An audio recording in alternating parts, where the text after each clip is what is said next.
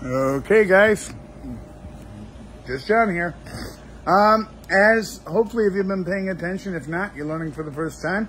The NextBridge hydrocarbon, not only did they make some tweets and comments, like I think it was last week or a week or two ago, I don't know, I'm bad with timing, which is a great sign that they're finally, piping up, saying something.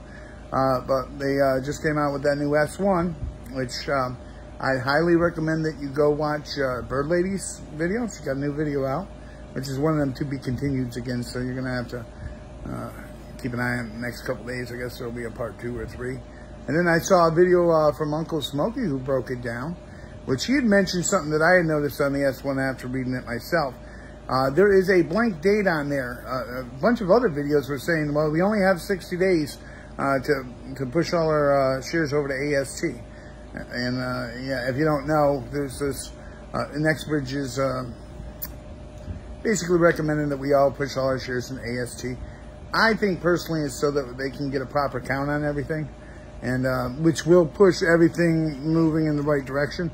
But that doesn't mean you have to do that. I'm gonna probably push half or more of my shares over there myself. At this point, it seems like the thing to do. If not push all of them over there. The reason why is because everything I'm reading, everything I'm looking at, it looks like it looks like we're not, if something comes back around with the shorts paying, we're going to get our money. Maybe it's going to be through a lawsuit and we'll see it 3 years down the road. I don't know. Maybe figuring out the exact share count now will push them, push the brokerages into pushing the shorts into cash in early. But everything I'm looking at shows that we're not going to probably lose any money if we push it over to AST. And the benefits, if you hadn't read the S1 or haven't watched Allie on Trading Secrets or, the Bird Lady or Uncle Smokey or Terrier, if you don't know what's going on, the benefits to pushing our shares now to AST also gives us 10% of that, whatever we push into there is also going to give us 10% of the new company, which is called, I think it's NewCo, or something like that. Like OilCo was before mmtlp became that. And there's like 12 billion barrels of oil within that asset, plus the billions of barrels of oil that we have within our asset, which is the was OilCo, which is mmtlp, which is now NextBridge. So it looks like they're trying to bribe us or give us a little payoff to push us into pushing our stuff into AST. And at this particular point, in my opinion, everyone's got to do their own D&D, do their own thing, and make their own decision. It sounds like that's probably the way to go. I mean, the odds of this thing, opening up and us getting our 2 days of trade, I'd say everybody is saying that's not going to happen now. Everybody. It doesn't mean it won't. And the question is, if we all go over to AST and they have to open up trade anyway, actually at that point, it's very slim possibilities, but it's possible they could take the shares, with the NewCo and or with the NextBridge and then open them up to the public. But I doubt it, because that's going to push everything into the same direction it was before. I feel as if if we throw everything into AST, we're more or less pushing our trust into NextBridge, which I think they have our best interest involved there. Now, there's little rumors, things going on around about which the SEC and FINRA are doing their final paperwork or something like that, where it looks like it might be going, up against some of the people that we feel are on our side, like the old mmtlp stuff or MMAT and all that. But, to be honest with you, that's that doesn't shock me. They have no defense, so now they're going to go on offense and attack those people that don't need to be attacked. But that's nothing we got to worry about. It's nothing that's going to, it's nothing we can control or do anything about, bottom line. And so let that all play out. Do some research, watch some videos, make your own decision. I'm at the point where I'm going to probably put at least half my stuff in AST, because it does sound like there's no negative to it.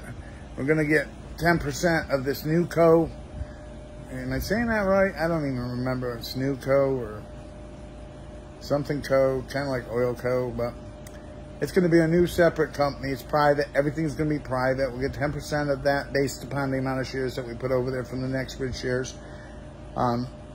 Everything I'm looking at, reading, is showing that if any of the shorts are forced to pay, that's going to be all pushed into the NextBridge, and we're going to get our money without dilution. But I do think at this point, like, we can't do shit until we force this issue. And, you know, the AST thing is probably a good idea to force this issue to get a true count. Many of us have done and looked through other type of counts and stuff, but none of them are official. We're hoping that that was going to push some people into doing the right thing, like a little scare tactic, like we're calling them out as in we know what's going on here, you know. But that didn't work, and no one on the short side or the brokerage side are probably going to do anything until we kind of force them into it. So, you know, the other thing is with this whole thing with the AST and NextBridge announcements and stuff like that, I mean, I get a feeling they probably got a buyer by now. These are just my opinions, you know. What do I know? You know, there's some retired unhealthy guy, which, by the way, update for those people that are DMing me about my health stuff. I went to my appointment the other day. They scheduled like 2 or 3 other appointments. Apparently wanted to shove a camera up a very sensitive area. Not looking forward to that, but that has all to do with that bladder thing. If you can just use your imagination there. But that's scheduled for August 25th. So I'm doing the things I need to do to try to keep myself going a little bit further so I can see this end result with you guys. And maybe meet up with a few of you in Vegas or something. So I'm looking forward to what's coming up. Based on everything I'm reading, it sounds like it's going to be a few more months, which sucks. As apparently once we push in the AST, we got to wait another 180 days. Or you have to be in there at least 180 days for it to be qualified or some crap. But, you know, that doesn't mean that we'll have to wait that long if they have a seller. You know, if anything comes around that's going to show a value here, you know, that's going to force the issue a little bit more too. And if we can register it electronically, it's supposed to be cheaper. If you want the paper sheets, it's going to be a lot more. But in my opinion, only my opinion here, I think it's time to seriously start considering this. One of the top investors that had like millions and millions of shares there, he said he was starting the process, but last thing I heard on that is he was told it's going to take a few months. Oh, and that whole thing of you got to register within 60 days. That's 60 days of the date they put on the S1 form, which is right now blank. I think it was Smokey that brought that one up, which I had noticed too. And I think I said that at the beginning of the video, but I'm old and forgetful. So, you know, I'm forgetting whether or not I mentioned that. All right. That doesn't mean we have like 60 days from, one of the videos I was watching was saying basically it's 60 days from July 26th or 25th or something, which would have been September 25th or 6th. But in my opinion, from everything I've seen, that's not true at all. It's going to be 60 days from when they put that actual date on the form, so on and so forth. You know, if you want a little more detail on this, go ahead and start watching Terry, Uncle Smokey, or I'm sure that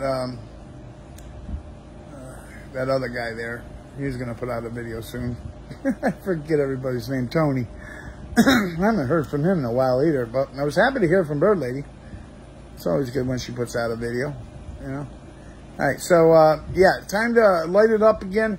Hit the like button, hit the subscribe button if you haven't already, and push the message on. I think we're getting close to something here, and let's start, you know, stirring up some of our fellow investors here, and those that ain't investing that are part of the Meta fam, which you don't have to be an investor to be a part of the Meta fam. You just have to be somebody that believes and wants, you know, a better, fairer market.